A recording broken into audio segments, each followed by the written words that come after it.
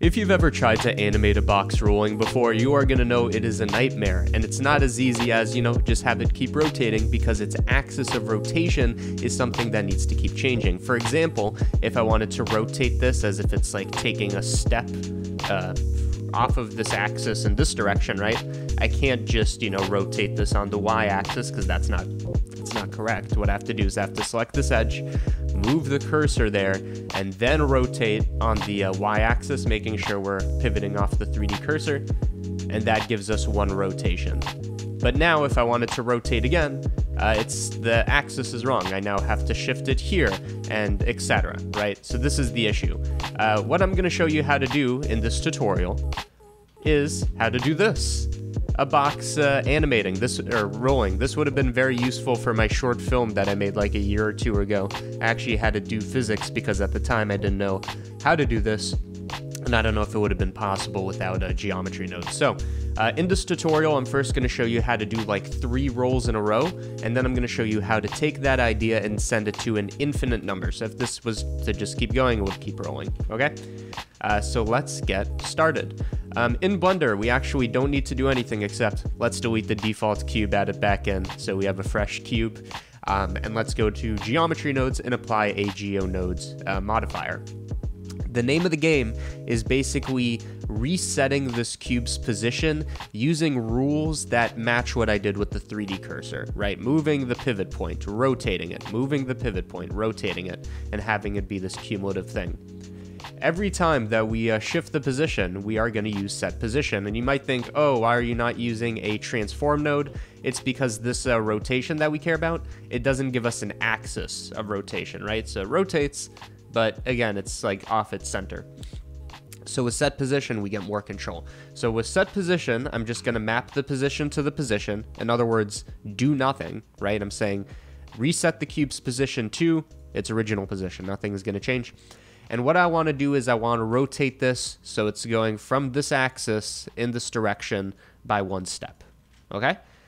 Let's use a vector rotate node, because if we take the position and apply a rotation to it, that's going to be the thing. Now let's think about what we want. If I was to rotate this right now, it's just going to rotate off the z-axis y, because our rotation axis is set to 0, 0, 1, so it's pointing upwards. We want it to point, in this case, we'll say we want it to go along the x-axis, which means its axis of rotation is the y, right? This line passing through it, that should be its kind of gimbal, right? So now when we rotate it, it's at least going in the right direction. The center of rotation should be somewhere over here. What is the coordinates of that? Well, it's 1 to the x and -1 to the z. So super simple. And eventually we're not going to put in numbers, but we're going to use a math equation to determine what this is going to be every time. But now when we rotate this by 90 degrees, you can see it's pivoting off the right axis. Okay? Now if we want it to keep rotating, do a second step. You might think, oh, just keep rotating it. No, because we need to update the pivot point. What that looks like is adding another vector rotate node. Let's look at this from the y-axis, and I'm going to zero out the rotation. So far, all that's happened is 1 step. And if we add more, it's not going to be correct, because now our center of rotation's not here, but it's here. So what is that? Well, it's still -1 on the z, but instead of 1 on the x, it's +1, +2, it's 3. Okay, so in other words, our cube, which is 2 meters wide, has shifted by 2 units, which makes sense. So we add 2 to this number. So 3 -1 is right here. We still have the y-axis. Let's do another rotation. Beautiful. So now it's working. So the way this would animate is you go from 0 to 90 here, 90, and then afterwards you go 0 to 90 here. And let's just do one more iteration to make the pattern clear, and then we'll proceduralize it. I mean, it's already procedural. The next thing is our center of rotation was here. We now want it to be here. What's the difference? Again, we shifted the cube by a step of 2, which makes sense since every face of the cube is 2 meters wide. So now we set this to 5, and then, let me zoom out a little, and then we have our third step. So, long story short, we have its step 1, 2, 3 times. Now, how do we animate it so that we're not like doing keyframes here? That's a good question. Here's how we're going to do that. And this is important because when we, again, proceduralize this, and the idea is I don't want to add in like an infinite number of vector rotate nodes. I want it to somehow always know what the center of rotation is, because otherwise we need to keep adding nodes for every step, right? What we want to do at this point is make a time function that says, first, make this go from 0 to 90, then stop, then this one 0 to 90, stop, etc. Easy way to do that is with a map range node. So when the time goes, when scene time in seconds goes from 0 to 1, so we want our first rotation to take a second, have the angle go from 0 to 90. Bit of a technicality. When you plug this in over here, you're going to notice, let's see what this does. It rotates very quickly. This is because when you plug this in, or when you animate this, it's in degrees, but when you plug it in, it's in radians. So you have to put in pi over 2. If you took trigonometry. If you haven't, just put in pi over 2. It's the same as 90 degrees. So now we have it take a step, and it stops because it's going to stop at pi over 2. Afterwards, from after 1 second, from second 1 to 2, it should do the same thing. So let's see. 1 second, 2 seconds. Beautiful. Let's do it again. So now it's going to be on its third second, so from 2 to 3. Plug that in. And then you could see it's doing the thing. And you could see if you wanted to add a fourth rotation, what would you do? Let's just really just get that pattern in there. So when we make it a function, it will be obvious. We add 2 to the center. And for the map range, we're going to go from seconds 3 to 4. Plug that in. So 1, 2, 3, 4. Beautiful. Okay, now let's make it so that we don't have to extend this forever. So we need to kind of rethink the logic here. So again, set position is going to have position plugged into position. Nothing's changed. And we're still going to use a vector rotate node. But this time, I want to somehow get an infinite number of steps along the x-axis using only a single vector rotate node. Well, we know the center. Remember, for our very first rotation, our center was 1, -1. So, by the way, the z is always -1 if you noticed. X was 1, then 3, then 5, then 7. We always added 2. Z, we can keep at -1. X needs to be a function of time, where we keep adding 2. Okay, because that's how it was updating. So, to begin with, and again, the pattern is 1, 3, 5, 7, it's the odd numbers. So the way we do that with seconds is what I'm going to do is I'm going to say take the seconds and round down, use a floor function. So it's going to begin with 0, and then it's going to go to 1, 2. It's only going to have the integers. Take this and multiply it by 2. Okay? Because when seconds is equal to 0, a second hasn't elapsed, we round down, we multiply by 2, we get 0. Then when 1 second is elapsed, we round down, we get 1 times 2 is 2, then we get 4, then we get 6, then we get 8. It's almost what we want. We just need to add 1 so we get the odd numbers. So now, when this is under a second, it's going to be round down, 0 plus 1 is 1, then 1 times 2 is 2 plus 1 is 3, 1, 3, 5, 7, etc. Okay? The axis needs to be on the y-axis. That's constant. But now we need a function to somehow... So this is updating the center of rotation, but now we need those like map ranges down here that tell us like how to offset the angle. So let's see what happens if we just plug this in raw. So you can almost see it's doing the right thing. It's rotating, especially with the first step. It has the right area or the right point. But then it gets updated, because the center of rotation is getting further and further away. So it's doing a larger and larger rotation. So somehow... the second thing we need to do is this offsetting of the cube by 2 units, right? Because what I'm saying here is in the beginning it's fine, and then it updates. Why? Because the cube should have already made it to this area before starting to rotate. So that's what we need to do. First of all, though, the time should be 1 second is multiplied by pi over 2. So let's see, we should get 1 full rotation, and then it does the whole thing. So I'm just making sure 1 second is 90 degrees.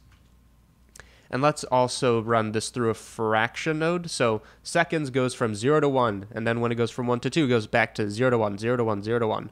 So let's see. Boom, boom, boom. So you can see it keeps resetting to 0, but again, the center of rotation's changing, not our position. So we need to update the position, literally the position. So again, it does 1 rotation. Now, on the last frame, it should be here, but you could see it resets. So that's what we need to capture. To do this, what we need to do is we need to add, so I'm going to use a vector math addition. We need to add a bit of offset to this over time. So it's going to be by 2, by 4, by 6, by 8, right? Because the cube is 2 apart. And we actually have a function for this. It's the time rounded down times 2, right? So let's see what that does. We use a combine XYZ because we only want to shift the x-axis. And we plug this in here. So let's see. Boom, boom, boom, boom. I could say it forever because it's going to keep going forever. And by the way, if you want it to go on a different axis, all you have to do is you have to update this, change this from like X to Y, all that kind of stuff. But you can see generally it is working. One tiny correction is you can see it almost starts with a bit of a rotation. This is because seconds doesn't start at 0. It starts at 1 divided by the frame rate. What do I mean?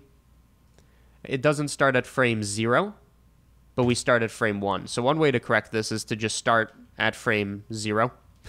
But assuming we start at frame 1, what you could do is you could take this and subtract away 1 divided by the frame rate. Should that be correct? 1 divided by 24. It does not like that. Let's see. It should be a frame divided by a second. Let's try that. Frame divided by a second. Boop. Oh wait, we're on frame 11 was the issue. No, it does not seem to like that. Flip it. Let's try flip. Oh wait, I plugged in the wrong thing. Frame divided by a second. Why does it hate me so much? I don't know. Either way, I'm sure there's a simple correction that I'm not thinking of right now. It really should be 1 divided by 24. Oh, it is. Okay, I don't know what went wrong. By the way, if we're at 30 frames per second, that's going to be slightly wrong. It needs to be 1 divided by 30. And then we have our thing. By the way, a tiny thing that we could do here, by the way, is since this is repeating between 0 and 1, 0 and 1, 0 and 1, we could add some kind of animation to this. So what I mean is I can like shape it, and now you're going to see it almost like stops the step carefully. Or you could do some kind of weird bouncing thing, right? So it's almost like teetering on the edge. So you could do some fancy stuff with this. Either way, the main idea of this tutorial, sorry about that final thing I couldn't figure out. It really should be frame divided by second, but whatever. I just wanted to show you how to have a cube infinitely spin. And you could give it some character, as I just showed you. So hopefully you learned something in this tutorial. How long did we go for? 13 minutes. It felt longer, but that's because it was like pure math. So either way, we've reached the end of the tutorial, and as you guys know, I like to pimp the ever-living shit out of the Patreon, so listen up. There's a link in the description for how you can support these tutorials that I make for free on YouTube. Almost every single one is and will be available for free. The 770 names you're seeing right now are patrons that are supporting this channel and the CG Matter, but if you want to help and support me directly, you get 3 things in return other than just supporting the channel and keeping tutorials coming out. 1, you get early access to tutorials as long as they're not sponsored. So this video came out early for patrons, and you guys saw it a bit later, which is fine because you still see it for free, but they get the benefit of seeing it a day or a couple days early, which I think is fair. The second benefit is the blend file. You do not need to make this yourself. I'm going to upload the blend file, and you could just download it and use it.